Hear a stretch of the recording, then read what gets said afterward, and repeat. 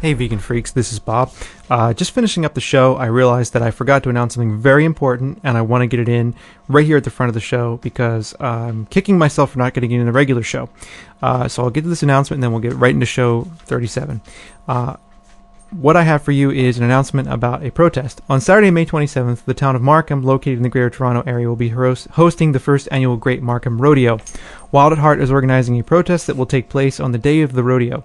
Details are still in the works. We'll be renting school buses to shuttle people from Toronto to Markham and back on May 27th. What we need from you is an RSVP if you would like to ride on the bus. We have to let the bus company know how many people will be coming ASAP. Send an email to info@wildatheart-online.com with a simple yes, your name, and how many people you would like to bring along. You can find out more information at www.wildatheart-online.com, and I hope you will go and protest the rodeo because rodeos suck and they're cruel. Hey vegan freaks, it is the 21st of May and it's Vegan Freak Radio number 37.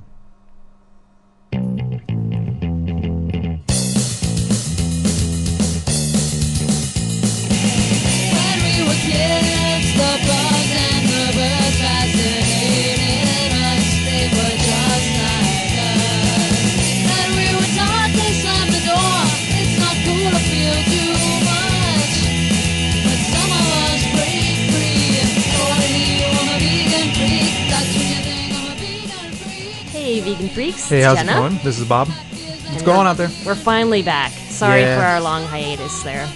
Well, we're busy people. We are, and we're finally... Graduation was today. That's right. So our obligations are done for the semester. And the summer's going to be clear and beautiful. Yes. We still have work to do, but we won't have as many appointment-type things. No, we'll be writing. So it'll be good. So we'll have a lot more time. Wow. So, I don't Yay. know. I'm upset. Why? Because I lost my stapler. I did. I lost. I know. You had to come and use mine. I know. And it's a swing line too. When we were getting ready for the show, I got all tight because my office is currently the biggest shithole you would ever imagine. It really is. It's bad. It's really bad. There are piles of papers and student papers on the floor and electronic equipment on the floor, and it's just a fucking shithole. And my stapler, I have this green swing line stapler. It's like made out of some kind of industrial grade depleted uranium type steel or something. It is the kick-ass, most best ever stapler ever. And I love my stapler. I do, though, and I was all upset earlier because I couldn't find it. I'm sure it's in the pile on your desk somewhere. So, yeah. Anyway, I did use your stapler, but it's inferior. Mine's a plastic. Your stapler is inferior. Yes. It is inferior. But, you let me use it, so I can't complain too much. Well, enough about staplers. We got a lot going on this week. Yes, we do. As usual. As always. Yes. It was really funny, though. I talked to my dad last week on the phone, and my mom hands the phone to my dad, and my dad gets on the phone, and he goes, "Not vegan." It's really funny. Here coming from my dad, who is very, very, very much not vegan. So, yeah. That man will eat anything. Mm-hmm. Yeah, he will. Yeah, I've seen But you know what? My dad actually isn't nearly as bad as my Uncle Pep. My Uncle Pepe. This is true. He's a garbage disposal. Oh my god! And on top of it all, he's got like these medical conditions, but he's more than happy to show you or illustrate for you whatever the condition is. So if you like, hey Uncle Pep, show me your hernia, he'll like pull up his shirt, show you the lump, and he'll like move it around. Remember that? Yes. Yeah. And he knows about the different drugs because he actually enjoys going to the hospital and getting the different drugs, for pre-surgery and things like this. So, but that man will eat anything. Mm-hmm. It's amazing. In major quantities. In serious quantity. But anyway, we got a couple things going on in the show this week. What are we doing? We have a couple shout-outs and thank yous we want to get to. We've got some of our own announcements we need to talk about. Mm-hmm. Some exciting vegan freak things going on. What else? We're going to talk about some funny things with our dogs. Then we got a couple news items that we're going to talk about. And then we're going to analyze some commercials. Oh, yeah. Which are been in... on the tube lately, which have been pretty disgusting. Yep. And, we got our usual musical breaks. What else do we have? On the show this week, we're going to play a group called Mundo Matadero. Mm-hmm.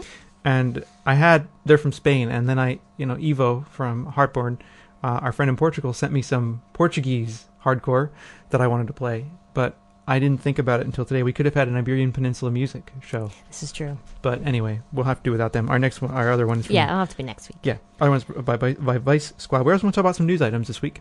Yeah, I said that. Oh, you did? Yeah. Sorry. It's okay. And then we're going to talk more about the one voicemail we had the last time we did the show about the girl who didn't like veggies as a vegan. And we have a Dino segment to follow. Dino, yes. Some voicemails. And that'll about do it. That'll do it for the show. Yeah. So that's what we're going to do this week with you. That's what we're doing. Yeah. So have you missed this? I hope so. Yeah, well, we're back in full effect, as they Yes. used to say in the old rap songs. Yeah, and in the past week or two, it's been like vegan Christmas around It's been cool. Tofu Hound Press Headquarters here. Vegan Freak headquarters. Yes. So, because people have been sending us stuff, and it's been great. We Yeah, thank it's you, cool. everyone. And so we need to do some thank yous to start off the show. Absolutely. The first one to Emily, who's on our forums as Emmers. And she just started up a bakery called Vegan Confections in Ohio. And she has a website, www.veganconfections.com. So go visit that, and she'll update it. And I think she's going to have a booth somewhere. I forget what city, Dayton maybe. Because, my brain, I don't know. So I forget exactly what city. So you go to her website if you're anywhere in Ohio and check it out, and maybe you can get some good vegan baked goods. Excellent. She sent us some baked goods, and they were amazing. Yeah, it was really good. Oh, my God. Yeah. They were really good. Very, very good. Holy hell. And the dogs just went berserk, too.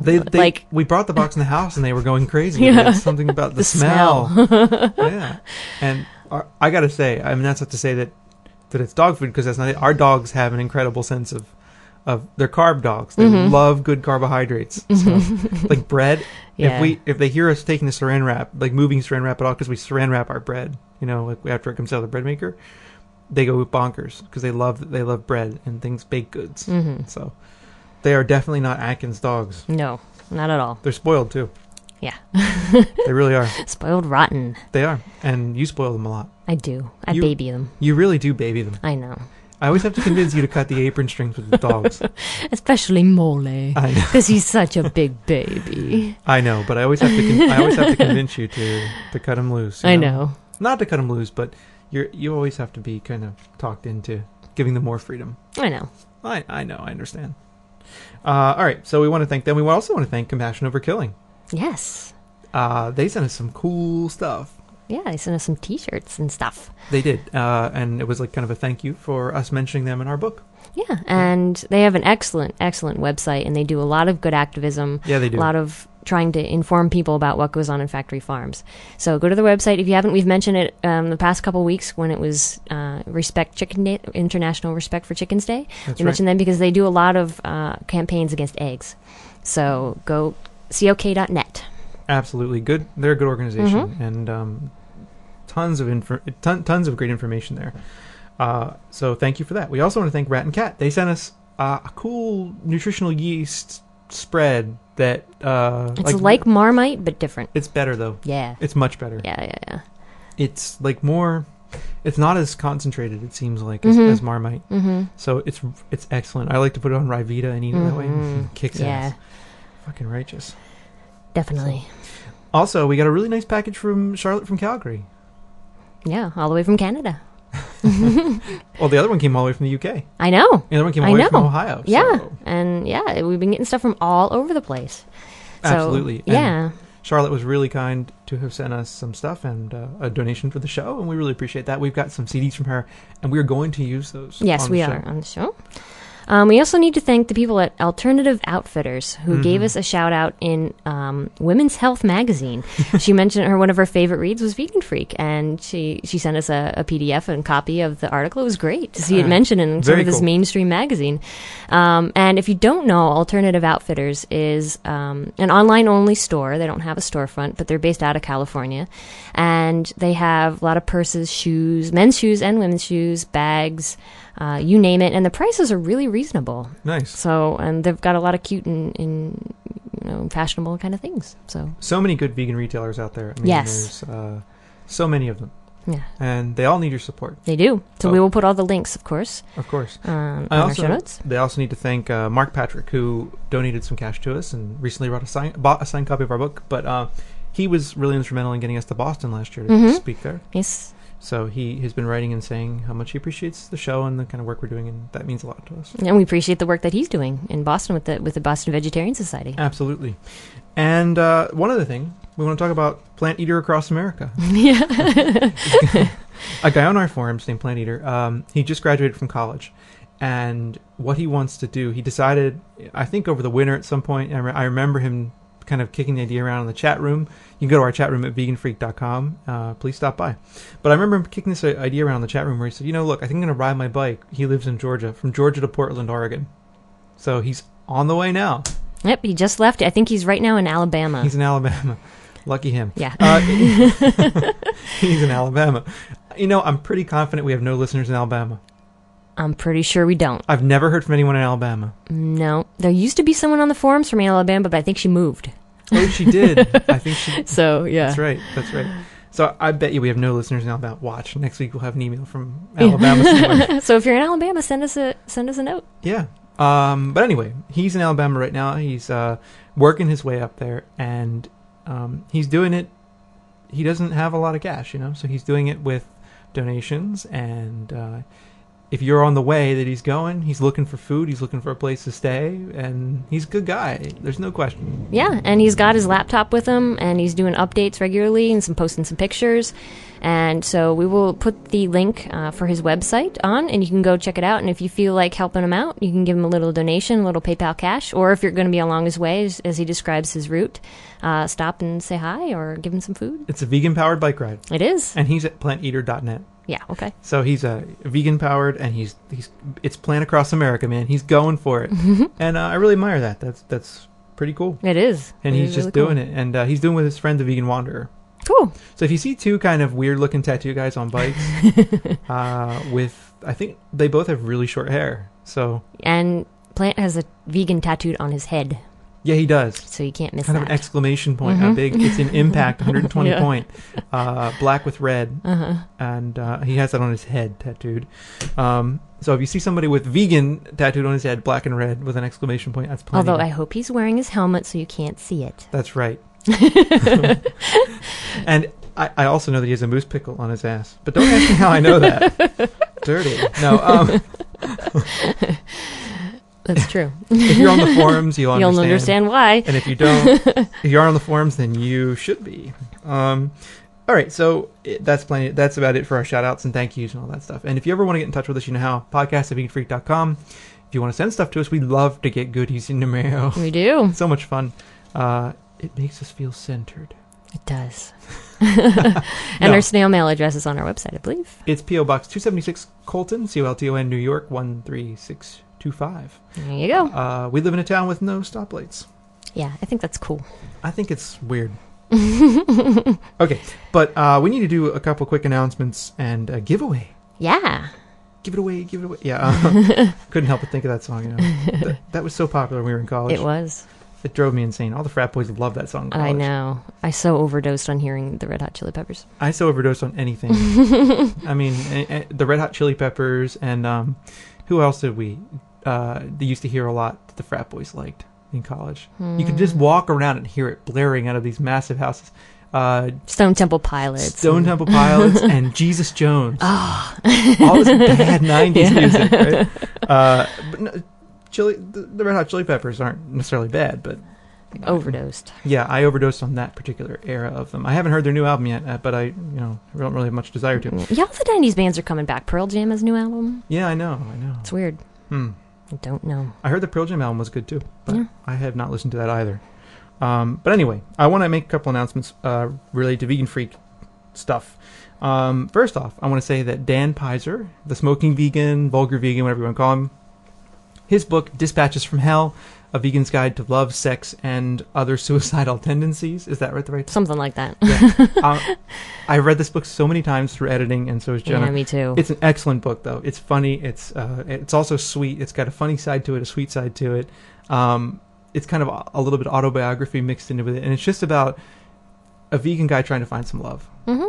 And some advice about finding love as a vegan, and some pretty good sex stuff in there, too. And it's a great book. So, Dispatches from Hell is coming out this coming week. Yep, we should have copies by the end of the week. We should have had copies already, but we had a little snafu with the cover. And we probably didn't edit the thing as quickly as we should have. But anyway, the snafu with the cover has been resolved, so we should have copies of the book at the end of the week coming up. And we're going to give away a copy of Dispatches from Hell this week on the show. Mm-hmm. The first person that calls our voicemail line at 267-295-1944. The first person that calls and says, I want the copy of Dispatches from Hell. The first person that we get the voicemail from, you get a copy of it. Make sure you enclose your email address in the voicemail. Let us know what your email address is, and we'll send you a copy of Dispatches from Hell. And this is open to anyone, anywhere in the world. Yes, we will send it anywhere. We're not like some cheesy corporation, like only open to the residents of United States of America. And all that. No. We will celebrate veganism anywhere in the world. So if you're in Nigeria and you're a vegan and you want to call, we'll send the fucking book to Nigeria. Mm-hmm. So Dispatches from Hell, we're going to give that away, and we will have Dan on the show at some point to talk about his book. Also, another thing I want to talk to you about very quickly is we're doing a fundraiser over at veganfreaks.org for the Shack folks, for their appeals. And if you don't know about the whole thing going on with Stop Hunting Animal Cruelty, and Josh Harper was on our show back in January, right? I don't remember. Go back in the archives. Yeah. In January, Josh was on our show, and he describes kind of what went on. What's going on with them is a travesty, and they need all the help they can get. So what we're going to do is we're selling 10 copies of Vegan Freak and 5 copies of Dispatches from Hell. Vegan Freak is $16, and Dispatches from Hell is $15. That includes postage anywhere in the world. If you're in the U.S., it's going to be priority mail, so you get it in a couple days. And we're going to take all the money we raise from that minus the postage and give it to the Shack Defense Fund. So we're looking at giving them about $200 if we can sell all these books. Mm-hmm. So if you want to look at that, go to veganfreaks.org and let us, buy a book. It would really help them out. Mm-hmm. And they need all the help they can get. They need some cash, and we're going to try to do that. One other thing, quickly. Do you want to talk about it? Sure. We just started up. A lot of you know our original blog at veganfreaks.org. We're starting up a second blog, but it's not just the two of us. It's a Vegan Freak group blog, and we've invited some of the people we know to help us out, and we're all going to be posting. So it's the two of us. It's Misanthropy and Dino and Ranting Steve from the forums. Absolutely. So the 5 of us have been posting just about all things vegan. Yeah, and what we're going to do is update that a little more frequently than veganfreaks.org, because veganfreaks.org we update it, but that tends to be just for Jenna and I, and kind of stuff that we're thinking about or kicking around. But the other blog, it's called groupblog.veganfreaks.org. If you go there, that's updated almost every day, and it has news stuff on it, personal reflections, things from all of us, and it's actually looks like it's going to shape up to be a pretty good blog. So, all right, now that we're like 10 minutes into the show, actually more 15, 16. Oh hell, we spent 16 minutes doing this shit. Well, we got a lot of stuff. It's been a while though, Yeah, it has. So it has. But anyway, we should really get into the I was going to say meat of the show. That's not vegan. There you go. So not vegan. Not at all. So not vegan. But anyway, I was thinking today, a couple weeks ago we got a new dog. Mm-hmm. I talk about like it's a product. We got a new dog. A brand new dog. Yeah. No, Emmy came into our family a couple weeks ago, and she's adjusting really well. She's been awesome. Yeah, she's been kicking. She's so cute. She is really cute. So, for those of you that don't know the story of Emmy, we had this weak moment one day, or I don't know, sensitive or thoughtful moment, I don't know what you want to call it, where we decided that we were going to go to the pound and pick up a dog. I think it was Nell's fault because she put up a thing about Pet Finder on the Yeah. forums, and we looked at all the pictures. I think that's true. So she That put up a thing did it. about Pet Finder, and we went over to a local pound that was very full. And it's a no-kill shelter, or I don't know. I got in an argument with somebody on our blog about how no-kill shelters are essentially just as bad. I'm not going to get into that now. But anyway, we went over there and we picked up Emmy, and she's been awesome. She's really been working out well with us, and she's just adjusted right away to everything, and she's awesome. Mm-hmm. She's a cool little dog. She's like this mix of German Shepherd and Chow and who the hell knows what else. Who knows? And she's just really happy and really calm and very... The police just went by. That's weird. Yeah, we have no... just very quick segue. ADD Bob. Very quick segue. We have no police where we live. There is no local police force where we live. So if anything goes wrong here, you can't call. You can call the police, but it's the state police. State police or the county sheriff. Well, the sheriff just went by. Mm. The sheriff, they're assholes. Mm-hmm. They are fuckers, because I had to go to them once for a problem I had. I hate to bring the law into my life, but they are assholes. Because I went to a problem I had with them where I was getting some threats via email, and they ignored me. So I don't like seeing the police go by. Bothers me. That, and one day we're driving down the road, and they have the tendency around here, I don't know if this happens anywhere else, but they'll be going the other way along the highway, and they'll turn around and pull you over. Yeah, they have the detector going. Yeah, they have the detector going, so that the state police pulled us over for that, going the other way, and the sheriff pulled us over because our thing was out of due. Out of our inspection was out of date. Inspection was out of date, so he turned around and pulled us over for that. So anyway, getting back to Emmy. Anyway. Sorry about that. I don't like to see the police go by because they aren't around here much, and I like that. Mm-hmm. Like, I don't think the police need to be around here because most people around here deal with their own shit, and it's good, and it's nice not to have the police around because they're mostly assholes. Anyway, I'm sure I offended somebody out there. It should come as no surprise to you that I don't like the police. Agents of state repression. Anyway, no. When you need the police, they're never there, right? I don't know. I'm going to stop talking about the police. Major segue here. Okay. Get back into Emmy. Yes. Now there's some guy out there walking by our house who looks like the fucking Unabomber. No, he really does. You didn't say anything. Yeah, I saw him. He had his hood up, yeah. Yeah, he looks like a Unabomber. Yeah. Maybe that's who the police are after. Maybe. Okay, but to get back to Emmy. So she's settling in really well. And when we first brought Emmy home, she was kind of getting used to things. And I was listening to some Black Flag when we had her around. When we first got her in the house, and first got her here. She was in my office, and I've been listening to Black Flag. And there's this. Do you know the song "Gimme, Gimme, Gimme"? So I would every so often I'd play "Gimme, Gimme, Gimme," and I would go "Emmy, Emmy, Emmy," and so she gets into the song. She loves the song "Gimme, Gimme, Gimme." I put it on, and she gets all excited. Or if you call it, if you just say "Gimme, Gimme, Gimme," she comes. If you say "Emmy, Emmy, Emmy," what is she? I'm surprised she's not at my feet right now. She's sleeping. Good. Yes. So it's really funny. You start playing some Black Flag, and she's like, just do the.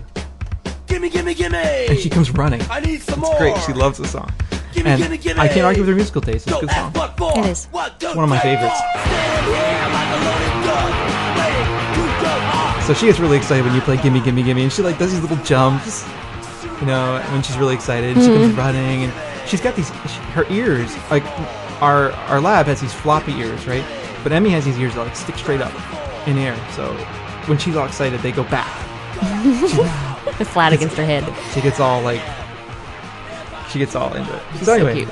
Emmy's doing well. But today I was singing "Rise Above" to her, and she liked that too. She liked "Rise Above." Yeah. Yeah. So. That's off that same album. Yeah, she likes Black which Flag. I can't remember right now off the top of my head. I'm sure Me everybody's out there yelling it at me. But Emmy likes Black Flag. Mole, on the other hand, likes Minor Threat. Mole loves Minor Threat. He loves Minor Threat. Yep. All you have to do is shout to him, what the fuck have you done? I was like, oh yeah. He loves that. Yeah. So every so often we'll put that stuff on. We'll put on Minor Threat and just mosh around with Mole. He loves that. He loves to mosh. Oh, but he gets violent. He does. He starts getting bitey. He starts kind of jumping up, and he gets really excited. It's not. I need some more. Yeah. So. Gimme, gimme, gimme. Don't ask what for. There you go. So anyway, I want to talk about Emmy very briefly because she's doing well, and she's awesome. I can't believe that she spent a year in the pound. I know. I can't believe that someone could drop her off like that. I don't understand that. She is so sweet. I don't understand how someone could do it. I mean, I don't understand how someone could just take a dog that you've had for a while and just leave them somewhere. I don't know. I don't get it. I mean, they didn't just let her loose, right? They took her to a shelter at least. But yeah. Still, it feels weird. Mm-hmm. So anyway, Emmy's doing well. Yep. She is. She really is. Mm-hmm. I'm going to have another drink of my Eric Marcus coffee. Yes. Yes, he turned us on to this new... Did he talk about it on his podcast, did he say? He said he did. Okay. I didn't listen to that show, though. Anyway, so yeah, he this new coffee press kind of the contraption, AeroPress. And it's really nice. It makes great really good coffee. coffee. Absolutely. We ran into Eric Marcus when we were in Ithaca last... not long ago. Yeah, a couple weeks ago. Yeah, we went over... He gave us... a cup of this coffee, and I immediately had to have one, of course. Yes. One of these contraptions. The AeroPress is cool to me by the people who make the aerobies, and actually it makes really wonderful coffee. Mm-hmm. It makes really good espresso. But anyway, we are like veering way off topic. We are. But that's okay. It's our show. It is. You know, we do whatever we want. Indeed. That's the beautiful part. Nice, yes. And we don't have any corporate sponsors to please. We don't. And we don't have to worry about the FCC. Mm-mm. So we do whatever we want. And I think in that case, it means I'm going to play some Spanish hardcore for you. Excellent. So this is Mundo Matadero.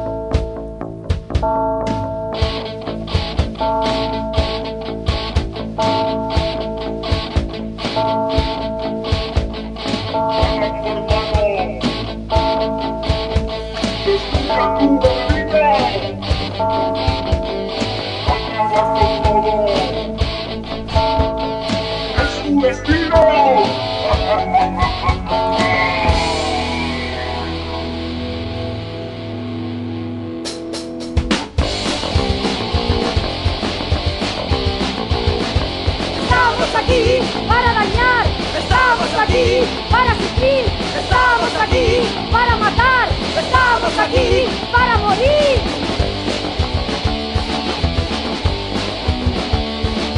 Las venas de la tierra están contaminadas y por su cuerpo salen llamas. Llora el planeta, lágrimas de sangre, deseando no verte para no odiarte.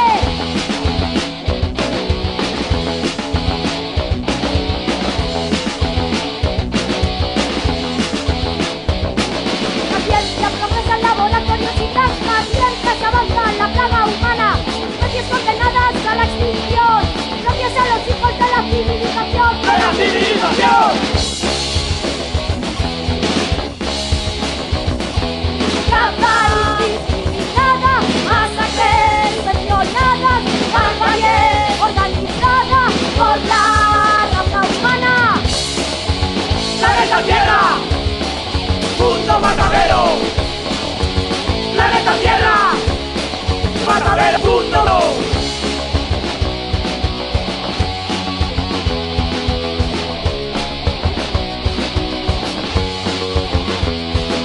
Esclavos del odio por la gracia de Dios, siervos del rencor, compramos la tierra. Esclavos del odio por la raza suprema, siervos del rencor como almas en pena.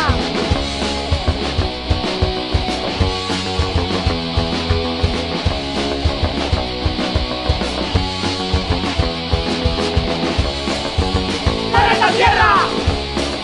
¡Mundo matadero! ¡Planeta Tierra! ¡Mundo matadero!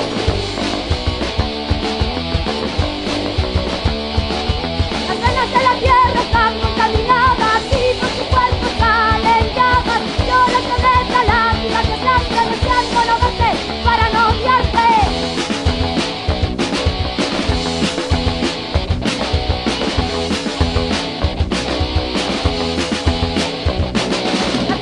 Progresa en laboratorios y granjas mientras avanza la plaga humana. Especies condenadas a la extinción, gracias a los hijos de la civilización. Okay, that was Mundo Matadero. And for those of you that don't speak Spanish, here's some lyrics for you. Kill your brother, sister, destroy your neighbor, putting an end to everything. It's your destiny. We are here to injure. We are here to suffer.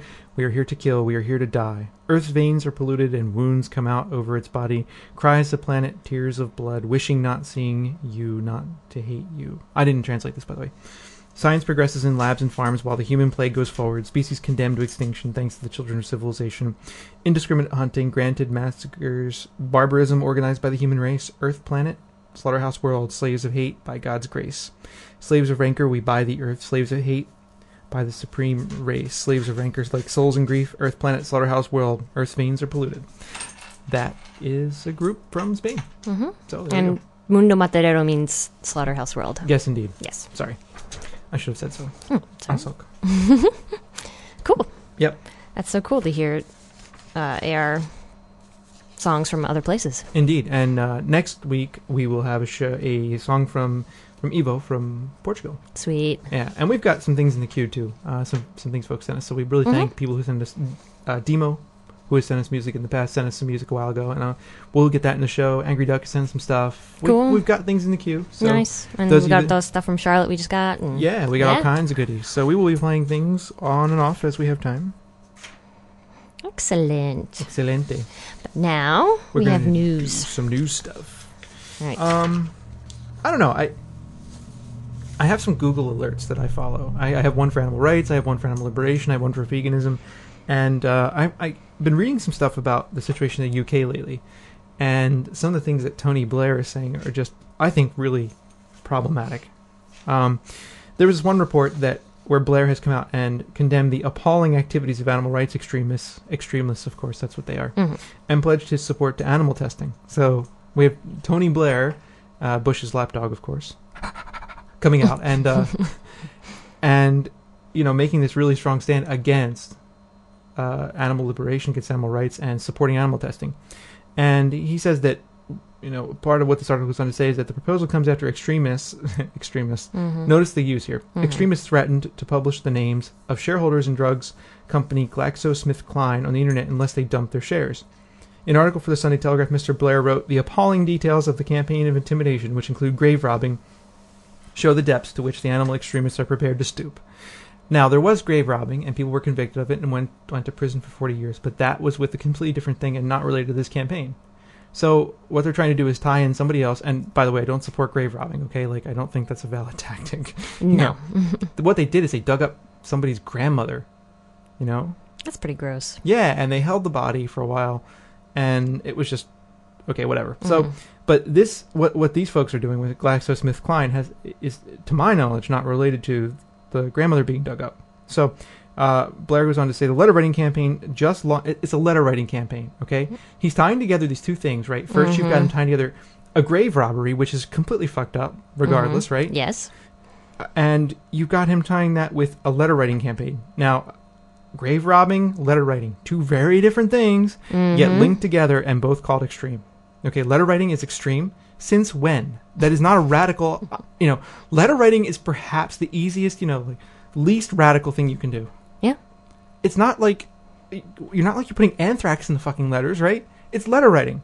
The letter writing campaign just launched against GlaxoSmithKline shareholders shows why we must step up efforts to support and protect individuals and companies engaged in life-saving medical research. Notice it's always called life-saving medical research. Of it's course. not called penis-stiffening medical research because that's what it usually is about, right? Right. I mean, how often is this stuff really meant to save anyone's life, right? It's more often than not, it's like Viagra or some other kind of things like that, I mean, the medical industry itself doesn't always focus on the life-saving things. And they certainly haven't cured any of the major diseases. Really? So. Well, I mean, there might probably be out there going like polio, things Okay, like well, that. yeah. But, sure. Nevertheless, we can't forget that GlaxoSmithKline is a corporation.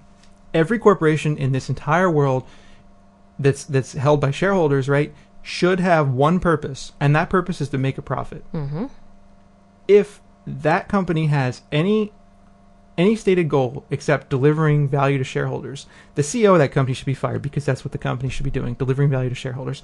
We have to remember that they're going to deliver value to shareholders first and foremost, and only secondarily will they then solve the world's problems or things like that. I mean, this reminds me of like Oryx and Crake, right, which is this really excellent novel by Margaret Atwood, right? Mm-hmm.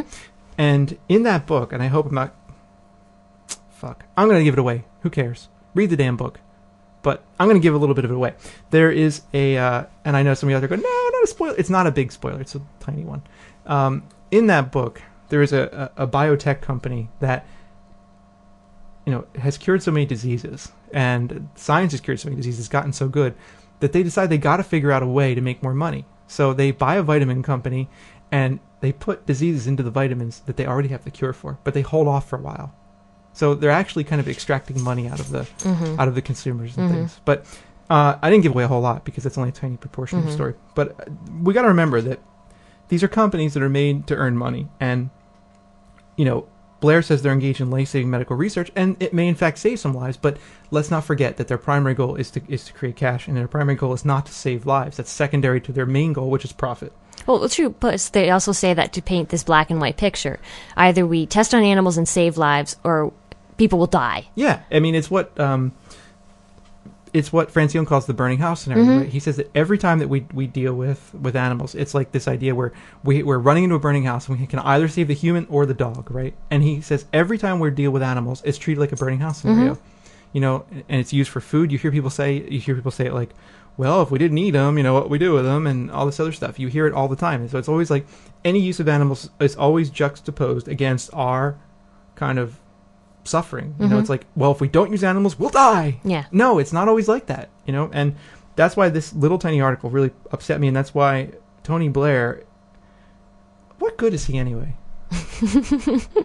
You know, I don't know. I mean, Bush at least is a fucking idiot. You know, Blair is not an idiot.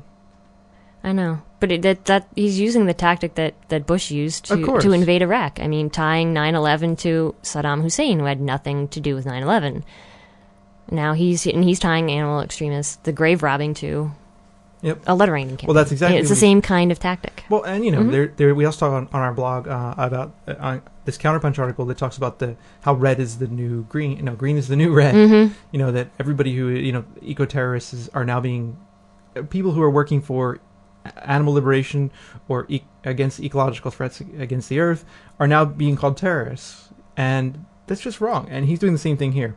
But it goes on to say, the Prime Minister said that the planned company law reform bill would allow directors to keep their home addresses private to protect them from intimidation. Mr. Blair also said that he intends it a rare move for any minister to sign the people's petition in support of animal testing in the UK. So there's Blair and the government, of course, without any doubt, stepping in on the side of capital, right? I mean, where else would they go? You know, they're going to step in on the side of business because that's where the most cash is, you know. And of course. If we pretend that the state is really about anything else besides supporting capitalism, we're just insane. Because its primary goal is to help businesses make money. Yep. I think. And, you know, it's no surprise that the state, whatever the state in the West, is owned pretty much by businesses anyhow. Completely. So I'm out of breath now. Okay, so we'll get on. I'll read the next one then. Do it. This one, I think Eric Marcus already mentioned it on his podcast, but I haven't listened to it yet, so I'm not sure what he said about it. But this is... he interviewed the guy. Oh, did he? Not that guy. No, not this guy, but someone else associated involved, with it. yeah. Right. Animal rights activist who filmed egg farm draws 6-month sentence. An animal rights activist drew a maximum 6-month jail sentence Tuesday for sneaking onto New York State's largest egg farm to videotape thousands of chickens confined to small wire cages. Adam Duran, 26, was convicted earlier this month on 3 counts of criminal trespassing, a misdemeanor. He was sentenced to 2 consecutive terms of 90 days, fined $1,500, ordered to serve 100 hours of community service, and placed on probation for a year. Duran denied breaking into the shed in 3 nighttime visits in 2004, saying he climbed in through a hole in the wall. He also said he had no intention of removing birds from the farm operated by Rochester-based supermarket chain Wegmans, where 700,000 hens produce more than 500,000 eggs a day. A day. A day. God 2 damn. women who accompanied him took away 11 hens because in every case they were sick or dying, and there was this feeling that they needed veterinary care. Duran testified during his 3-day trial in Lyons, 40 miles east of Rochester. Duran's lawyer said he hadn't expected him to receive any jail time. He said it's excessive. Wegmans to come in and ask for the maximum and get it is disturbing. Mm-hmm. Because he's had no prior criminal record, and this is a low-level misdemeanor. Well, the thing is that you got to remember what that says is that Wegmans pushed Wegmans grocery store. If you live in the Northeast, I think they're only really in New York, Pennsylvania. Are they in Jersey? I don't know. They're in New York and Pennsylvania, though. Yeah. Wegmans. Mm-hmm. Don't shop there. Don't shop there. Number 1. Oh God. Number 2.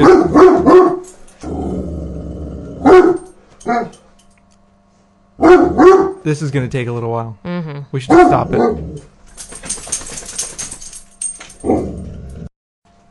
Okay, sorry about that. Dog barking. Nothing outside. I think there's some people at the bar on the bridge. You can see a bar. We have a bar, a local town bar. For those of you that are subscribers, you know about the bar. We've told you. But there's a bar on the bridge right around the corner from our house, and you can see it from here. And whenever people go into the bar, the dog barks. And they have to come outside to smoke because all the bars are non-smoking in New York State. So. Yep. Yeah. But anyway, we were talking about this Wegmans story, and Wegmans the Wegmans grocery store chain pushed for the stiffest possible sentence here. Mm-hmm. I said stiff. Pushed for no, they pushed for the stiffest possible sentence, and I think that they're fuckers for that. You know, it's like, it's spiteful. And they're always saying how proud they are of their facilities, and yet they don't want people seeing them. Of course, you always why hear not? that. I mean, it says here in this article, the trio were arrested last summer, and Duran produced a short documentary titled Wegman's Cruelty. You can go see online. Oh, yeah. That was screened at a Rochester movie house. The film contained footage of hen corpses lying in cages with live hens, a few that had fallen into deep manure pits, and others with their heads apparently caught in wire cages. Mm-hmm. And it goes on to say about 95% of the nation's eggs are produced at cage-hen egg farms. But that is actually typical for the exploitation of hens. I mean, they're just considered economic units, right? And when you're calculating how much you can produce in a hen house like that or in a laying house like that, you decide, okay, well, I can afford to lose X number of birds because by having these conditions that cause the birds to die, I can actually squeeze that much more profit, that many more eggs out of these birds. It's ridiculous. But I think we need to let Wegmans know just how problematic their whole situation is. I mean, first off, if you shop at Wegmans, don't do it anymore. And you should let them know why. You should go to their website and let them know, look, I'm not going to shop at your store anymore, and this is why. Because you push for this maximum sentence, you tried to hide these facts, et cetera, et cetera. So I would get in touch with them and let them know, because they're very responsive to the customer, of course. They say they are. They also have this bullshit about being one of the best places in the world to work and this other crap. But they're aggressively anti-union. Yes, they are. And I don't buy for a second that Wegmans is one of the best places in the world to work. Maybe it is. Maybe it's great, but who cares? I mean, the point of the matter is that they were kind of caught with their pants down in this situation. They were pretending like they had something here, and they were caught. And they tried to they pushed for this maximum sentence, I think, as a way of revenge, as a way of kind of scaring people off. And I can't believe that this judge gave it to them. I know. It's ridiculous. It's ridiculous for just going to film something. Yep. And it's really absurd. Well, it wasn't just filming something, right? They took 11 hens. Yeah, but Durand was the one who got the sentence, and he didn't take any hens. So, and the other thing is a misdemeanor, and the guy's going to jail for 6 months? For a misdemeanor? Come on. That's ridiculous. So, if you live in New York, Pennsylvania, or anywhere where there's a Wegmans, you should let them know how much they suck. You really should. All right, what else? You have another article. Oh, yeah. I found this also. This is kind of interesting. This is an article by Charlotte Laws, PhD, and she writes about how she was contacted by the FBI to go talk to them about, quote-unquote, animal rights philosophy. And she went to FBI headquarters and gave this little presentation on animal rights philosophy to the FBI. And she writes about her experience, and I will post the link. It's in American Chronicle, and it's really weird the way she talks about it. I mean, they just kind of want to understand what's going on. She says, though, that her plan was to serve as an ambassador for the animal rights movement and to convey through her lecture to them the truth about how animals suffer under human oppression, as well as to present philosophical arguments as to why animals are of equal value to humans and worthy of equal consideration. And she says that they were fairly receptive to what she had to say. And she also mentions in there that FBI agents like comparing themselves to movies a lot, which is kind of scary, right? Because they all feel like they're in a movie, Great. And hi, Mr. FBI. Yeah, we're laughing at you. No. Please don't raid my home. Anyway, but she's talking about going to talk to them, and it was really weird. This article, I mean, if the FBI called me and asked me to come talk to them, I'm not sure that I would. Would you? No. No, you wouldn't? No, I wouldn't. Even if they told you we just want to understand what your movement's about, wouldn't you feel weird speaking for a movement? Yep. Or being the ambassador for a movement? Yep. I mean, I would give them 15 or 20 books to read. You want to know what the movement's about? Read these books. Right. Also, knowing that the FBI is involved in infiltrating various kinds of left causes and things like that, I think that's a little strange. Yeah, exactly. So this article is interesting, though. I won't really... It's not the sort of thing I could read a lot of on the air and have it make any sense, but I found it to be kind of an interesting article that tied in at the same time as I got these books from AK Press. They have this great program called Friends of AK. Have we talked about it before? I don't know. Anyway, you pay $20 a month. AK Press is a radical press out in California. They publish anarchist, anti-capitalist, all kinds of good stuff. They distribute our book. They're really good to us that way. And they have this Friends of AKA. You pay $20 a month for, I think, a minimum of 3 or 4 months. And every month they send you whatever new titles they're producing. So every month or every other month in the mail, we get a couple books, a new DVD. And it's cool because you're getting all this great stuff that's coming out about anarchist theory, about like kind of left theory. And just the other day I got these 2 great books. And the one that I think is really good is called Igniting a Revolution, Voices in Defense of the Earth. And this is a great compilation of essays that kind of talks about environmental groups and kind of animal liberation groups resisting, as they say, the destructive trends set by industry and government. So this talks about some of those things going on. And Charlotte Law, actually, the woman who did this little talk for the FBI, actually has an article in here. Josh Harper has an article in here. There's a lot of good stuff in this that talks about the kind of relationship between the government and the state and movements, and I really recommend this book very highly. It's edited by Stephen Best, which should be a name familiar to many of you, and Anthony J. Nocella II. So they also were the ones behind Terrorists or Freedom Fighters, a book by Lanterns, excellent book as well. Excellent edited compilation, similar to this one in many ways. So this is an excellent compilation. There's some really stunningly good articles in here, and I recommend it very highly. But another one that came is also called Talking the Walk, and I haven't had a chance to look through this very much, but it looks like a really good book too, because it talks about kind of how to discuss and they say on the back cover, discuss and spin issues of race and racial justice. And that's cool because not only could you take from this some stuff about race and racial justice, but some of the tactics they talk about I think could be used for spinning and talking about some of the things in the animal rights movement. Not that I think we need to spin what we're doing, because what we do is really, I think, ethically pretty solid. But I do feel like thinking about how we communicate with people outside of the movement is very important. So 2 really good books from AKA I recommend very highly. Yeah. That's all I have. Okay, cool. And now we're going to talk about some commercials. And we don't typically watch commercials because we have TiVo and we fast forward through everything. But the other night we were actually watching live TV, and we saw this one commercial, and it was just amazing. Yeah. And then someone, Dan Winkler, who's a listener to our show, forwarded the link to another commercial that I hadn't seen, but is up on the web, and it's from Burger King. Well, should we talk about?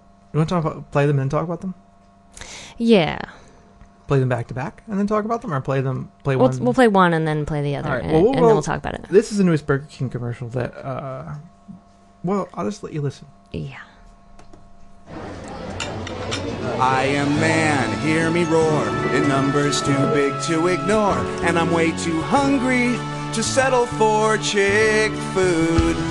'Cause my stomach's starting to growl, and I'm going on the prowl for a Texas double whopper. Man, that's good. Oh yes, I'm a guy, I'll admit I've been fed quiche. Whey tofu, bye-bye, now it's for Whopper beef I reach. I will eat this meat till my innie turns into an outie. I am starved, I am incorrigible, and I need to stop a big burger, beef, bacon, jalapeno, good thing down. Yeah! I am hungry, I am incorrigible, I am mad. The Texas Double Whopper. Eat like a man. That's right. If you eat tofu, you have a small penis. That commercial pisses me off so much. Well, the thing is it begins with this guy sitting in a restaurant with his girlfriend, I suppose, and he served this little plate, some kind of frou-frou little plate of bougie food, with the little design and all that shit. And he gets up and starts singing the song. Right. It's ridiculous. It is. The song is bad enough to listen to it, but I made a list of the images, and the images are really amazingly bad. Okay, so the guy starts, and you said he's walking out of the restaurant, and then he goes and joins all these guys walking out of Burger King, holding these Whoppers. And there's all these scenes of all these guys coming together, walking down the street. There's one scene where these guys are punching each other in the stomach. Yeah. Then there's a guy smashing a concrete block, an Asian guy, doing his kung fu on this concrete block, smashing it.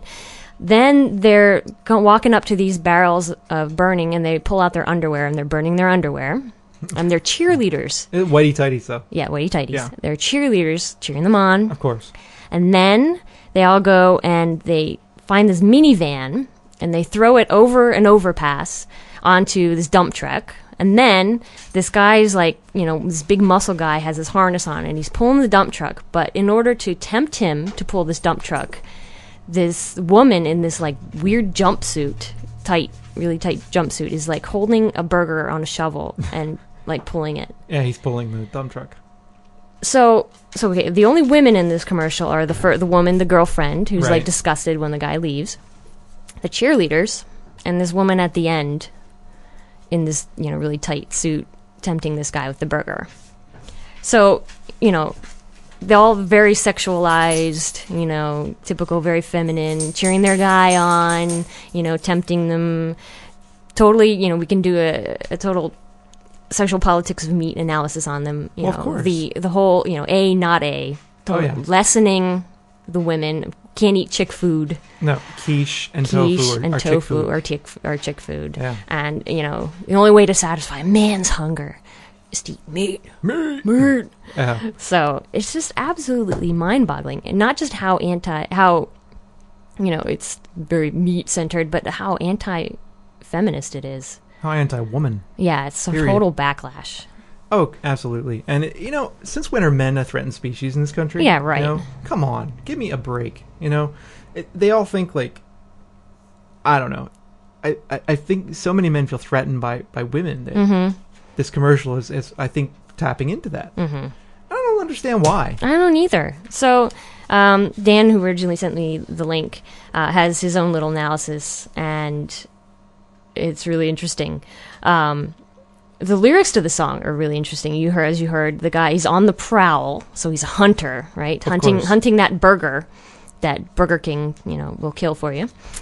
The song, then the lyrics say, "I will eat this meat until my innie turns into an Audi."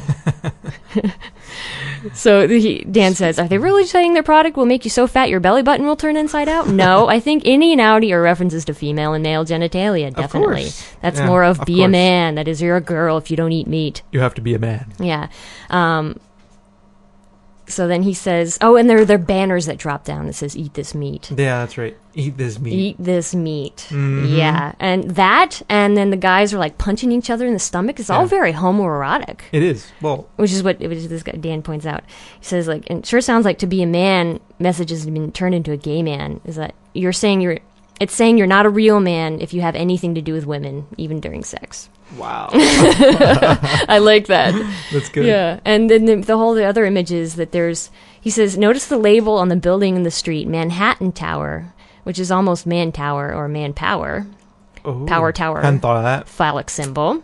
Yep. There's a traffic sign that has an arrow, right only, which is very also phallic, penis kind of, thing, but also, move to the right. Oh, yeah. Well, being left is weak. Exactly. Womanly. So, and he's like, there's so many subtle details that he said there's nothing that's left to chance in this art. And this, No. and he said, if vegans only had this kind of advertising executives, Well, I mean, this is the thing is that teaching courses in visual media, the first thing that we teach students always in visual media is that very few things in professional visual media are an accident. Mm-hmm.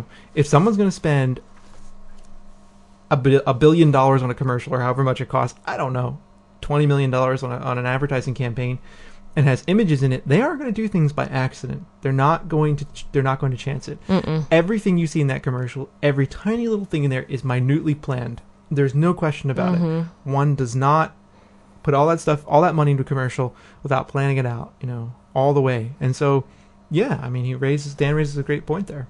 Definitely. Now, the next one. Are we ready to move on to the next one? Yeah, the next one's very similar. The next one's actually quite similar. This is for TGI Fridays, and it's 4 guys sitting around a table. One of the guys is the O-Face guy from The Office. No, not Office Space. Office Space. And 3 of them are eating meat, and the one guy is eating a broccoli, a vegetable, And that's kind of where you're at. Very noisy commercial, and I'm surprised it's so noisy, but you'll hear. Here are your Fanatics grill platters. Oh yeah! Beef! Pork! Ribs! Vegetable medley!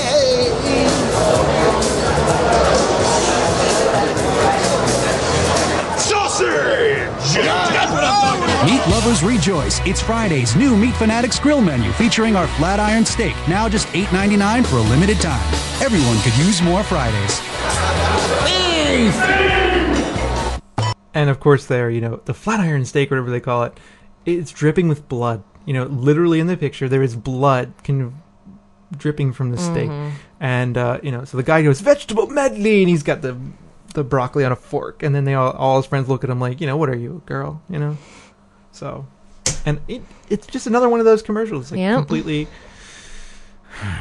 completely frustrating in that way. Indeed. And I guess this is like the new marketing for men, Apparently. right? It's marketing the male pleasure. Indeed. It's like, be a man. Don't be cowed into being a vegetarian. Yeah. You be a man and seize your manhood. Eat that meat. Indeed. Yeah. But I have another response to these two ads, and we can probably tack this onto our "If You're Not Vegan Yet" segment. Well, there you go. This article is simply entitled "Impotence." This is on the site goveg.com, which is part of PETA. Every year, impotence or erectile dysfunction affects millions of men across the world, with one study showing that as many as half of men over the age of 40 are impotent at least part of the time. Originally, it was thought that impotence was caused by anxiety, but according to the Erectile Dysfunction Institute, wow, they have an institute for that. Oh, come on. Of course. We were talking about earlier about Viagra. Yes, I know. Well, that's mentioned here. Okay, according to the Erectile Dysfunction Institute, up to 90% of all cases of impotence are physical as opposed to psychological. That's right. High cholesterol, obesity, diabetes, prostate cancers or inflammations, and hormonal imbalances cause the vast majority of all cases of impotence. The good news is that medical science has proved that all of these conditions can be virtually eliminated and even cured with a low-fat vegan diet. Viagra and other anti-impotence drugs may get you through the night, but a vegetarian diet can get you through your life. Numerous physicians and nutritionists agree that the best way to prevent artery blockage, as well as multiple other conditions that cause impotence, is to eat a diet high in fiber, including plenty of fruits, vegetables, and whole grains. Makes you poop. Indeed. These foods will scrub the plaque off the arterial walls, get your blood flowing, and your love life going again in no time. So there you go. There you go. So you can eat all those Whoppers, but ain't going to do a whole lot for you. So, yes. What else you got there? This is another thing. It was a related article on high cholesterol. It also says that everyone knows that vegetarians have much lower rates of heart disease because of the saturated fat and cholesterol in meat are what's responsible for most heart disease. But did you know that when the gunk clogs the arteries from your heart, it shuts down blood flow to your other vital organ? Indeed. The most common cause of decreased blood flow to your vital organs is atherosclerosis, or hardening of the arteries. So it goes on to talk about Neil Barnard, of course, then. And if your arteries get hard, something else can't. Exactly. And actually, there's an interesting point that a lot of people don't realize. Like, okay, they think high cholesterol foods, you think beef. Mm-hmm. So a lot of people give up red meat thinking it's going to do a lot for them. But it says here, contrary to popular opinion, chicken and many sea animals has even more cholesterol, calorie for calorie, than beef. I always heard it was shrimp that was really high. Yep, actually, yeah. So you think you're doing a good thing by eating more fish or whatever, and actually you're probably getting more cholesterol. You should have stopped eating animals altogether. Exactly. Like, stop consuming animals. Indeed. That's right. What else? That's all. That's all for the news. And yeah, that's all and our media analysis of those commercials. So thank you. I know there's also a thread on the forums that we're talking about them, and people were equally disgusted. Yeah. Yeah, So always pop over to our forums. We'd love to have you. Mm-hmm. What else? We have some advice. We got a voicemail a couple weeks ago from someone who is vegan for ethical reasons but does not like vegetables. Yeah. So she was in this tough spot of trying to want to like vegetables, and people posted all kinds of stuff on our forums about it. Yeah, there's some really good advice, and the overwhelming majority of people were like, we feel really bad for you because they really wanted to help this person. I think they really wanted, because a lot of people are in the same boat. They went vegan and they didn't like veggies.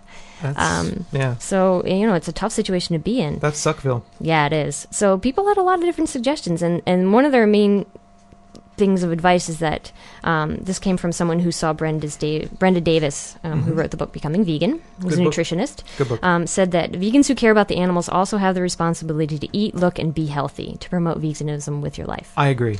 So, in order to do that, they said, if you don't want to eat the fruits and veggies, there's this stuff called Health Force Vitamin Mineral Green something or other that you can mix with soy milk or juice. There's no substitute, though, for eating vegetables. Exactly. And other people have good suggestions. Jordan Pattern says she likes the Greens Plus supplement, but also trying out different combinations of things in smoothies. Maybe mix things like stews or chilies. That way there's like a sort of a medley of things, and the veggies get kind of covered over by the flavors of the spices and other things. So you make fruit smoothies. You know, if there's a fruit that you do like, make some smoothies. So you can't really taste it, but you can drink it. Everybody's got like stews, one fruit. Stews and chilies are really good. That's true. Especially if you can eat the beans. Everybody likes chili. Yeah. Almost. I'm Yeah. sure someone out there's like, I don't like chili. I'm sure we'll hear from them. I'm sure. I don't like chili. Dear Bob, I hate chili. Fuck you. We usually do hear from people like that. Yeah. No, I'm just kidding. What else? Some other advice were that try and hide things in pastas and stir-fry sauces. Leafy greens, for example, you can... a smoothie and other good things, are, people recommend it again. So some people said, like, if you don't like leafy greens, sort of blend them up and then hide them in pasta sauce, because the person mentioned liking That's a good idea. Pasta, or hide them in mashed potatoes. Is another good one. Make bubble and squeak, because it was actually one of the suggestions. It'll make you bubble and squeak. Yeah. Some people suggest salad with lots of dressing, which isn't, gets the high in fat, but you're eating your vegetables, so True. that's good. True. Or something like a healthy dose of a nutritional yeast sauce on broccoli or cauliflower. That'll work. Definitely. Sorry.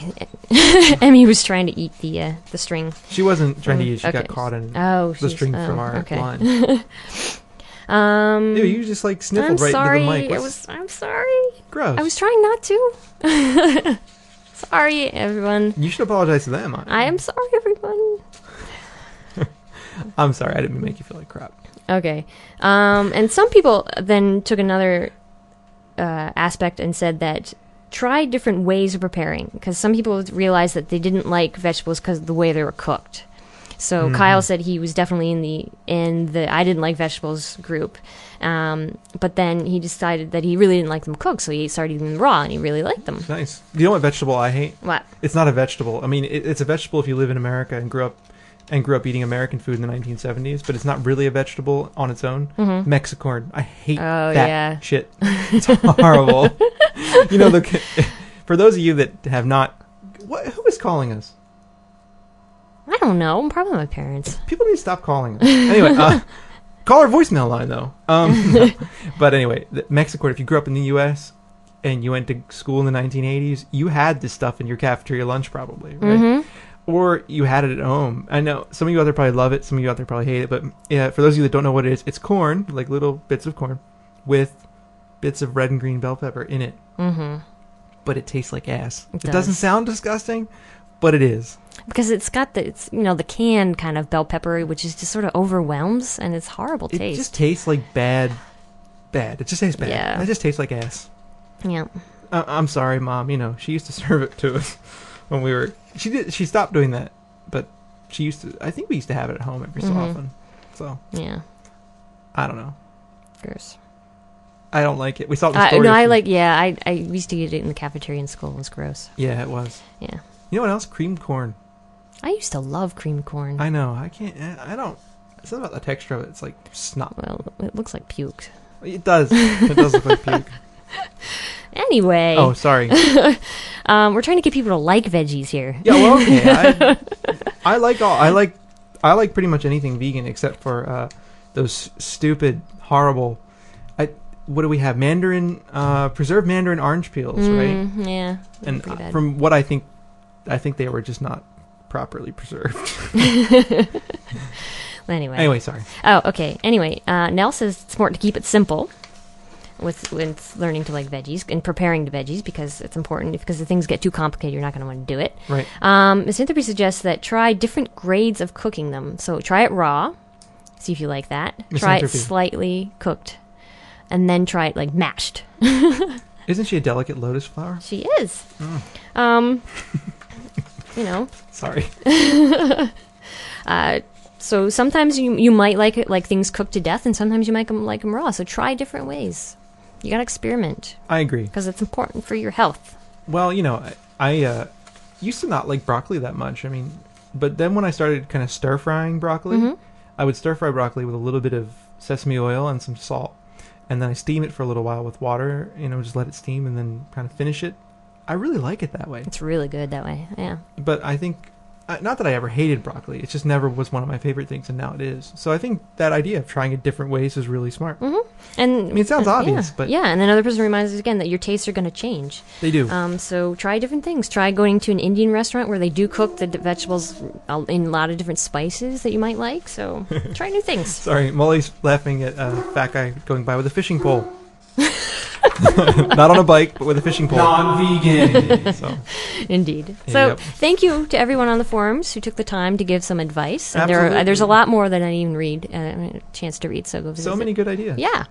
And that's what the forums are for. We're there to help. Indeed. All right. So we've got another musical interlude for you. Yet one more. This is... Where Something about breeders. Yep. Someone. I had the Breeders. Is the Breeders the group or no? Breeders. That's a different group. Yeah, the group is Vice Squad. The song is Breeders. I was looking for the lyrics. Yeah. They're in my stapled paper somewhere. Excuse me. Do you have the lyrics for my song? Okay, I don't have the lyrics. Yeah, right. So basically, I don't have the whole thing, but cross-species rapist, still got human status, subsidized subhuman, down on the farm, alters perfection, perverts evolution, makes a fat living from causing harm. And I'll just play it.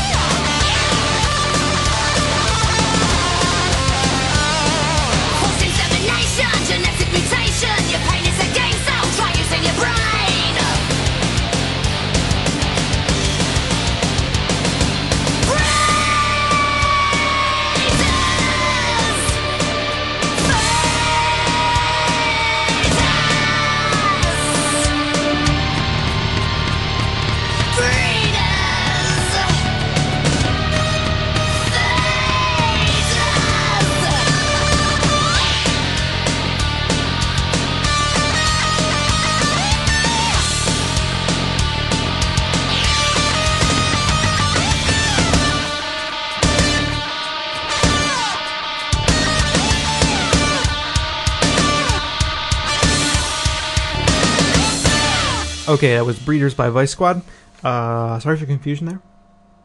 I'm always confused. State. It's an ontological condition for me. It really is. Confusion. Confusion? Yeah. Yeah. I'm ADD boy, though. I really do have a hard time sometimes paying attention. Not paying attention, but I start talking, and then all of a sudden another idea comes into my head, and I have to go there, too. It's all right. Okay, good. All right. Well, now we have for you a Dino segment.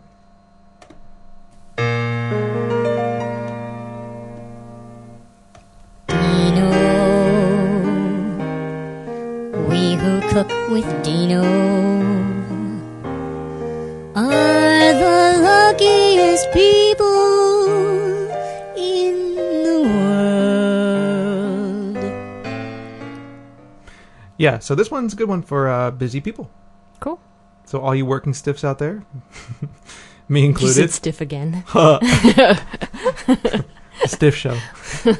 Yeah. Anyway, yeah, for all you working stiffs out there, you might want to give this one a listen. Hey there, vegan freaks. It's Dino again with another cooking segment that I hope that you'll enjoy. I've been talking to people and at work and on the forums and in the chat room and listening to other podcasts and stuff like that. And I've been getting this overwhelming sense that people seem to think that a vegan diet has to be expensive, difficult to make, take a long time, and all this other stuff, more or less to give them excuses not to follow the lifestyle. So I decided that instead of letting my blood pressure rise, which it already did because I was getting more and more pissed off as I heard more and more whining, I figured, okay, instead of bitching about it myself, why don't I give you guys a decent solution for it? So far, I hope that the recipes that I've been giving you guys have been fairly easy to make and relatively cheap and relatively, easy to put together and tasty and that kind of thing. But I figured I'd donate this entire podcast segment explicitly for showing people that a vegan diet can be very quick, very easy, cheap, that kind of thing. And I'm not just going to go into the recipe itself. I'm going to go all the way out and show you how to do it from start to finish, from the time you get home from work and you're exhausted till the time that you're at your dinner table and you're eating. Alright, so here's how it works. As soon as you walk into the door, I want you to take a large stock pot and fill it about 3/4 of the way with water. You'll probably be working with about 3 or 4 liters, give or take, of water. Just fill up your stock pot with it and put it on the stove over high heat. Then go ahead and, jump in the shower, get yourself relaxed at the end of your day. Maybe do like what I do, just grab a quick shower, grab a drink, maybe a cigarette, whatever, and just relax for a few minutes while that pot starts heating up. By the time the pot starts coming to a full boil, throw in about a pound of pasta and just let her rip, just let it get boiled until it gets cooked. And that's going to take anywhere from 8 to 10 minutes if you're using dried pasta, 3 to 5 minutes if you're using fresh pasta. Along with the pasta, you want to throw in a generous sprinkling of salt, because this is going to be more or less the only time you get a chance to introduce salt into your food. So go ahead and put it in early so that the pasta gets properly salted by the time it gets out of the water. Alright, so you got your pasta in your pot of water boiling away merrily. While that's going, get yourself a small 6 to 12 ounce can of tomato paste, a 16 ounce can of diced tomatoes, a large yellow onion diced up as finely as you can get it, 3 or 4 cloves of garlic finely chopped, and about a tablespoon of Italian seasoning, give or take, maybe about a 1/4 teaspoon to a 1/2 teaspoon of chili flakes, and maybe about a 1/2 teaspoon or up to a teaspoon of salt, and about a 1/4 cup of olive oil. Throw the olive oil and the garlic into a saucepan, and while it's cold, of course, because how it works is that if you take garlic and put it into cold oil, the flavor steeps into the oil much better and it gets more permeated throughout the sauce. So that you definitely want to take advantage of that. So go ahead and put your garlic into the cold oil, turn on the heat, and turn it up to high.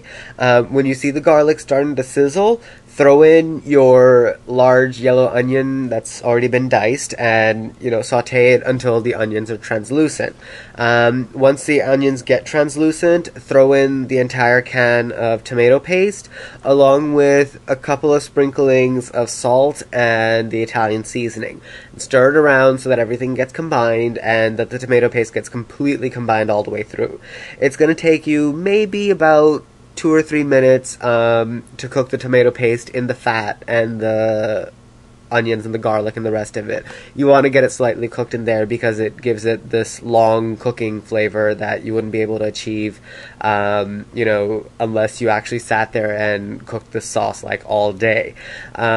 Then once the tomato paste has been incorporated with the oils and the fats and the Italian seasoning and all the rest of it, and it's been cooking for a couple of minutes, 2 or 3 minutes maximum. Any more than that and it'll start to burn. After that, throw in your 16 ounces of diced tomatoes. It's in a can, so we're not even talking about difficult. Just open up a can of diced tomatoes and dump it in. Stir it around for, give or take, like 5 minutes or so. And it's going to get really thick on you, and that's kind of what you're looking for because you want a really hearty, rich sauce to go with your meal. By the time your sauce is cooked, your pasta should be ready. So go ahead and drain the pasta, put it back into the stock pot, and toss it with the tomato sauce to completely get it combined. Then take, let's say, your favorite baguette, slice it in half lengthwise, and drizzle on a little bit of olive oil and maybe some garlic salt, and throw it into the oven at 350 degrees for about 2 or 3 minutes just to get it, warmed up. And go into your fridge, grab like a head of lettuce, maybe a little bit of tomato, maybe some cucumbers, whatever you have lying around in terms of fresh vegetables, and just roughly chop everything up and throw it into a bowl and you've got a salad. Don't even worry about dressing because the olive oil with the bread is going to provide enough of a substantial, fat coating for your mouth that you don't have to worry about it. And the pasta is going to have a lot of sauce on it, so it's going to give you a really good counterbalance of flavors and textures and all the rest of it.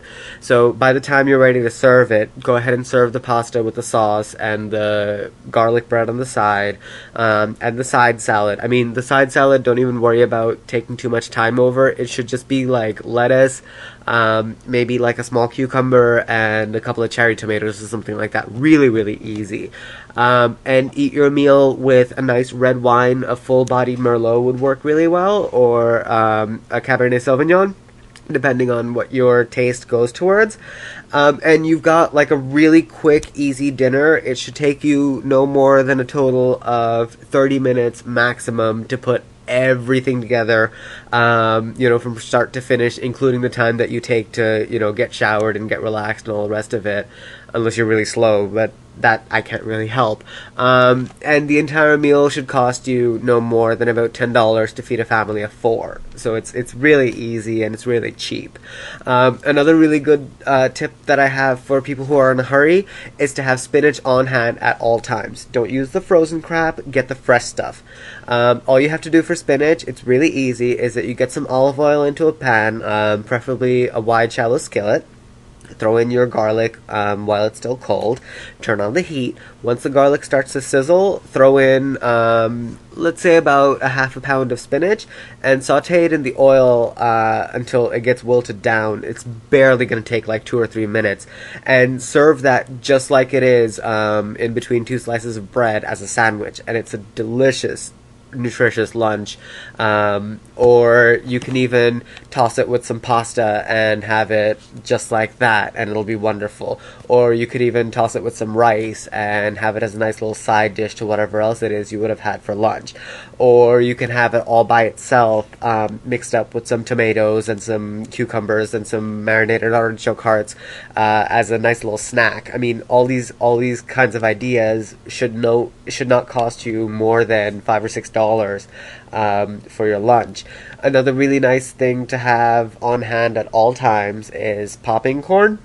And the way I like to make my popcorn is I like to use olive oil and just enough popcorn so that the olive oil barely covers it. And I put it into a really large stock pot over medium heat with the lid on. And I just let it pop. And once I start hearing the pops going down to 1 or 2 pops every 3 to 5 seconds, I usually know that that's been popping enough time, and any longer and it'll start to burn. Once it gets off the stock pot and I throw it into a bowl to toss it with my spices, I like to use some garlic powder, salt, and fresh black pepper, and it's a really tasty snack to have at any time. What I usually do is that on Sundays I'll make up a giant batch of popcorn and parcel it out into individual servings so that I can take it with me to work to snack on, if I'm ever feeling munchy for any reason. Another really easy thing to do is hummus from the can. Now, granted, I would prefer it if you got the regular chickpeas, soaked them, cooked them in a crock pot, and, did them properly like you're supposed to do, whatever. But for people in a hurry, if you want hummus really quickly, best way to do it is to get 1 can of chickpeas, usually an 8 ounce can. Yeah, don't do a 16 ounce can because it's gonna give you too much stuff and you're gonna wonder what to do with it. So get yourself an 8 ounce can of chickpeas, about 2 or 3 tablespoons of tahini, a couple of pinches of cumin, a couple of bunches of parsley, 2-3 cloves of garlic, a couple of splashes of lemon. Don't even bother draining the chickpeas because that water will help thin out the hummus so that your food processor doesn't get clogged. Anyway, you take all the ingredients, you dump them into a food processor, and you pulse until everything gets smooth and to the consistency that you want. And this way you don't have to worry about chopping the garlic or doing much of anything. It's just pretty much dump everything in there and just let her rip, and you'll have a really tasty hummus really quickly, which you can then put onto a pita bread as a spread or onto regular bread as a bread spread and just have it all by itself like that, or put other vegetables into the mix and make it more interesting for yourself. And these are just some places to get you guys started, and I'm hoping that you'll take what I've given you and then take it to the next level so that you can make something that you enjoy. For sure, as always, ask me questions as much as you want to, and I'll do my best to answer them. My email address is diva@veganfreak.com, diva@veganfreak.com, or you can find me in the chat room, or you can find me on the forums, because, like Bob and Jenna said before, I have no life, and I'm there all the time. Alright, see you guys next time. I hope you enjoyed this. So now our cast iron skillets are treated, and our ovens are all preheated. Throw away that fake meat, it'd bring out the vicious wrath of Dino. Vegan freaks love Dino, 'cause he sure can cucino. Grazie, Dino. Molto squisito. Okay, so that was a Dino segment. I just want to add something. To me, no popcorn is ever complete without nutritional yeast. But of course. I can't eat. I love nutritional yeast on popcorn. I've even given it to non-vegans. When you don't tell them what it is, they eat it like, this is really good. What is it? Nutritional yeast. Ew. Yeah, someone needs to do a marketing campaign to come up with a better sounding name. They need some kind of sexy marketing campaign. Yeah. Nutritional yeast. Yeah, it needs to have a better name. Mm-hmm. Something, I don't know. They need a commercial that makes it very manly. Apparently. Because I'm sure that's not man food, according to Burger King. No. Right, so what are we doing now? Voicemails? Yeah. Voicemails. Time once again for some vegan freak voicemail. Maybe we'll hear from a hot chick or a choice male. Callers make us happy and help us keep our sanity, even if all they wanna do is fucking complain about the shitload of profanity. And here's one from my mom. Hi, Bob. This is your mother. Just calling to see how everybody is, and I have a question. I was wondering the other day, how come all vegans have tattoos? I don't understand. It's like vegan is just so natural, this, natural that, natural, natural, natural, and nothing is more unnatural than tattoos. You need to give me a call and explain. I'll talk to you soon. Love you. Bye. I'll answer on the air. How's that? So, for those of you that listen to the subscriber podcast, we talked a little bit about this with my mom, but yeah, it's pretty funny. Well, first off, all vegans don't have tattoos. No. That's the one thing. Yeah, in fact, I think Dino was screaming on the forum something about he's, doesn't want to pollute his temple kind of thing. So, yes. Lots of vegans don't have tattoos, but lots of vegans do. And I think the reason, I think there are a lot of reasons, but I think one of the reasons is that there's some overlap between kind of vegan and punk communities and, kind of resisting what society tells you is always right and things like that. And I think people are just generally more open to making up their own minds and making choices about their bodies, and a tattoo is a choice about your body. So I think that's the main reason. Yeah. The main reasons. What else? Yeah, I don't know. I think I said on the subscriber fight something about, I forget what I said actually. What do you mean? Something about they're more open to finding different and unique ways to modify their bodies that don't go along with the status quo. There you go.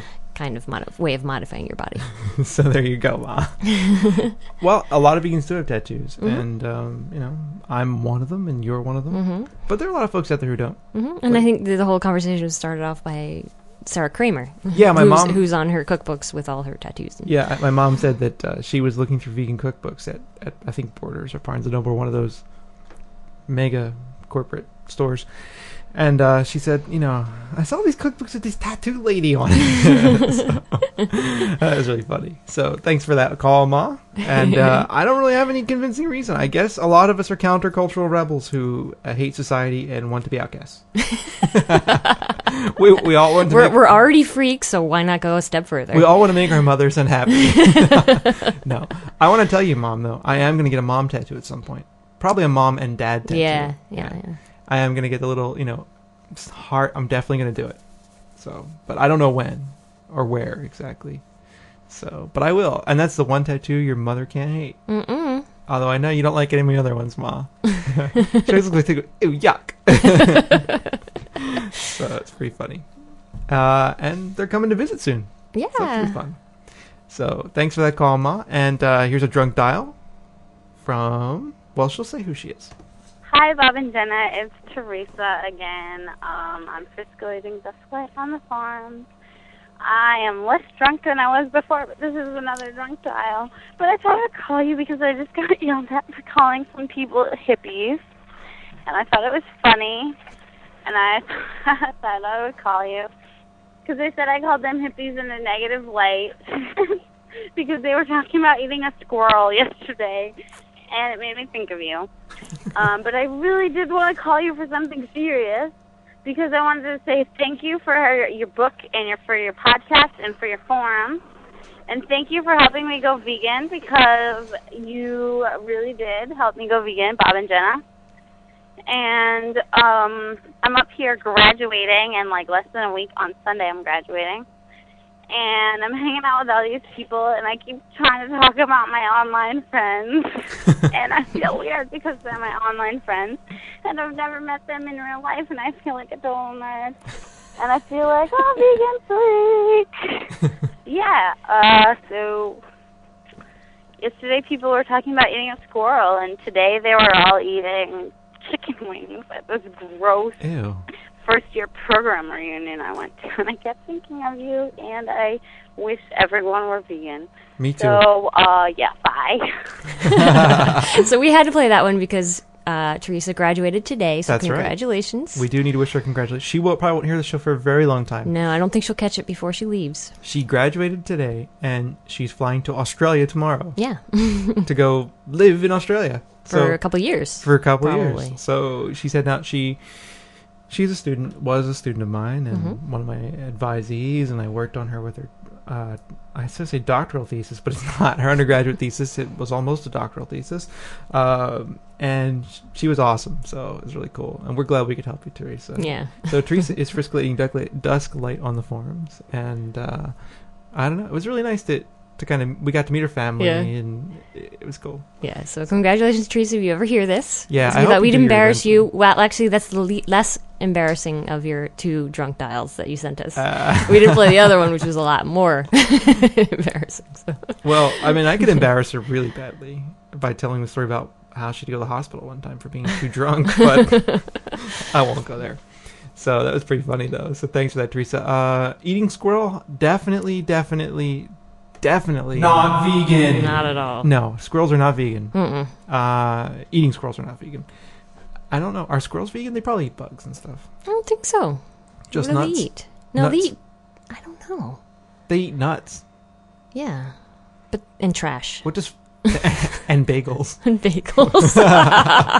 The creamy cheese, the cheesy cream. So maybe they're not. Maybe they're just vegetarians. I don't know what they I don't know. All thing I ever see them on campus is digging in the trash. Yeah, so. the Eating pizza squirrels on crusts campus and are really bagels. bad. But anyway, so Teresa, yeah, I wish the world were vegan too. And, you know, it's funny talking about your online friends. It's like, yeah, my online friends. I Yeah, know. I talk about them like I know them too. I know. It's like I've never met. We do. We talk about 99% of them. All the people we meet online and people who email us and stuff, like, you know, like we know you, but we don't. Well, we know some of you. We don't know all of you. We've met very few of you in real life, actually. Yeah. So, but we have met, like, we've met Nell, and we've met Misanthropy, and Tofu Punk. And Tofu Punk, and who else have we met? I don't know. That's about it. Yeah, well, we've met some folks out there. Some of you we have met, and we'd like to meet all of you at some point. Yeah. Oh, we met Powder Princess. Oh, yeah, we did. That's right. That's right. So, anyway, that was from Teresa, and if you see her on the forums, wish her a happy graduation. So, cool. She'll be back eventually. It'll just take her a little while because she's got 36 hours of plane flight ahead of her. Yeah, so I think she's going to Northern Australia somewhere for any of our listeners in Australia. So get in touch with her. Yeah. Yeah. Ian, you still out there, man? We haven't heard. Yeah, we haven't heard from you in a while. Ian, send her a loaf of bread. Yeah. So I don't remember exactly where Ian is in Australia, but I don't either. Yeah. I'm not good with geography of other countries. You're such an imperialist fucker. Except Spain. You're just like America. You're just like an American. You know, you don't know anything about anywhere else. I do. Yeah, sure. All right, next voicemail. Hi, Jenna. Hey, Bob. This is John. Big fan of the podcast, and I'm calling to comment on an email, I guess, that I heard on one of the shows a few weeks ago. Someone was asking about vegan tuxedos, and I am about to get married to the vegan Vulcan, who you may know from your forums, and I am also was on the search for a vegan tuxedo and was lucky enough to find one.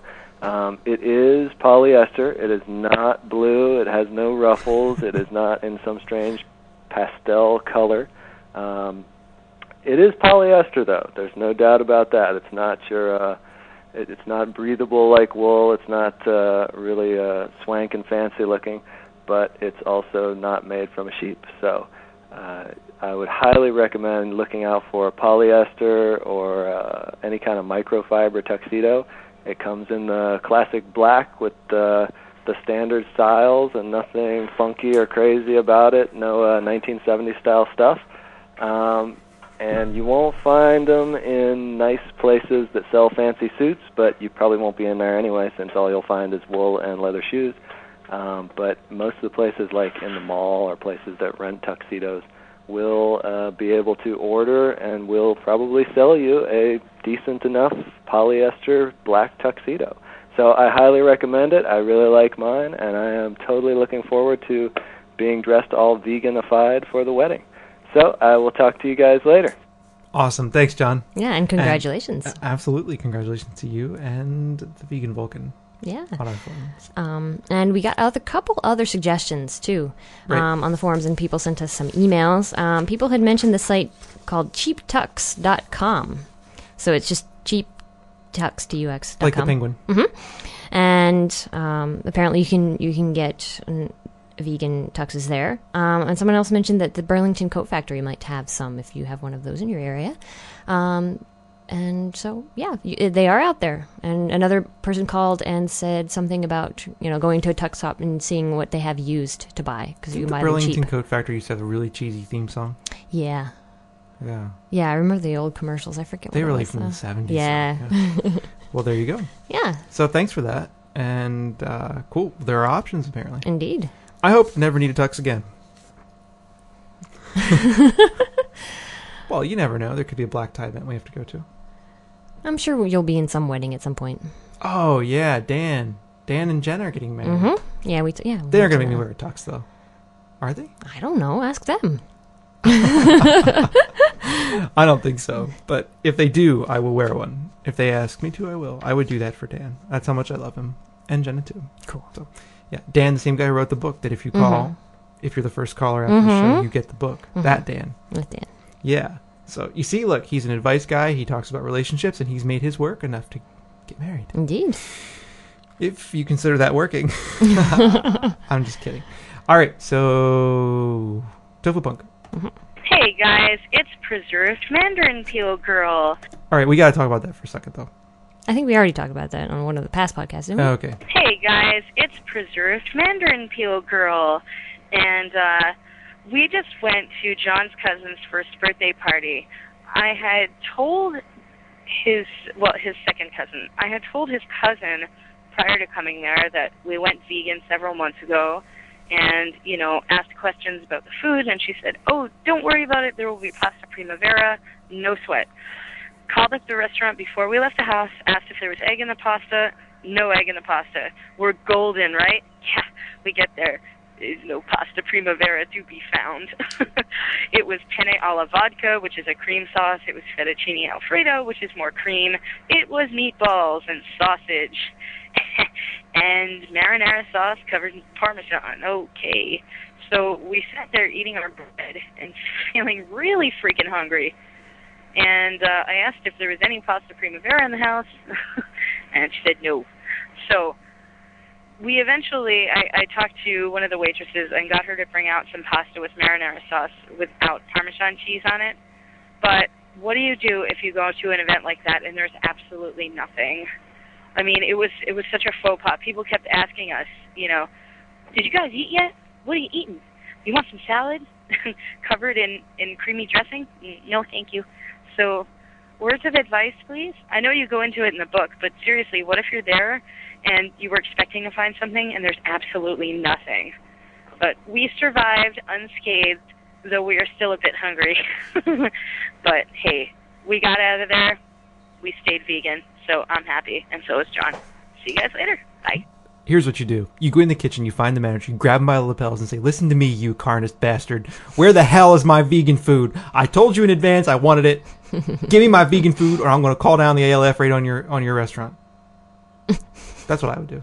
No, it's not. I know. It would feel good, though. Yeah. Wouldn't it? Yes. Well, one thing that we've definitely learned from trial and error is stop yourself before you go.